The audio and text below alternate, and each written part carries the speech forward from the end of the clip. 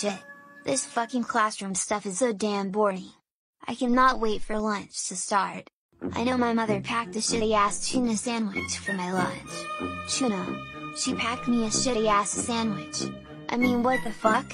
Who the fuck eats tuna? I better get working on finding a better lunch. Okay Clash, it's almost time for lunch. But before we go to lunch, we need to go to gym Clash. Everyone go to the gym, and after gym Clash, we will come back and get our lunches. When they left the classroom. Hey, Mrs. Bunster. I need to go to the classroom. I forgot my gym shoes. Cool? Okay Ned Flemkin, go back and get your gym shoes. Okay, cool. Now to go back and do a little lunch shopping and see what everyone else has for lunch. Let's see what we got here. Peanut butter and jelly. Boring. Let's check out another. Salami sandwich. Again, I say, boring as shit. Let's see what's in this one. Whoa. Jackpot. Fried chicken. I love fried chicken. Time to swap shitty ass tuna for fried chicken. Meanwhile. Okay everyone, it is time to go back to the classroom and get your lunches and then go to the cafeteria to eat lunch.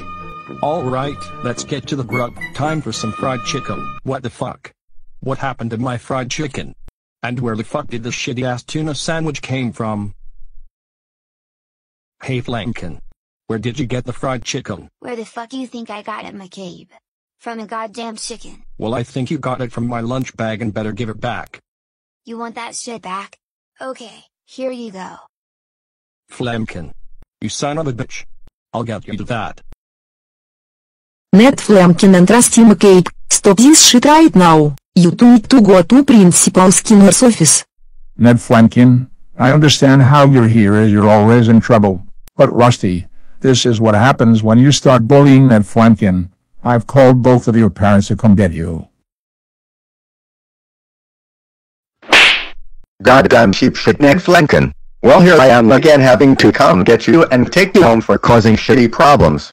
Well, when we get home you are going to be grounded until the Cleveland Browns win the Super Bowl.